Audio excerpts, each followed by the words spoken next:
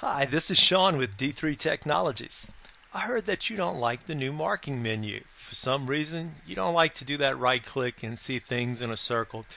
You kind of like it the way it was. I understand. If it's not broke, don't fix it. So I'll show you how to get back to the way things used to be. Go ahead on up to your tabs and find your tab that says Tools right here. Give that a click, and then within your options panel here, you're going to see a tool that says Customize. Go ahead and hit that one right there, and you're going to see where you can use this to put these in any order that you want, but you just want the old one back, so that's even easier. You're going to find the little block right here that says Use Classic Content Menu. Go ahead and give that a check. Apply it. Give it the OK. And now when you right click, you're back to the classic menu. Thanks for watching.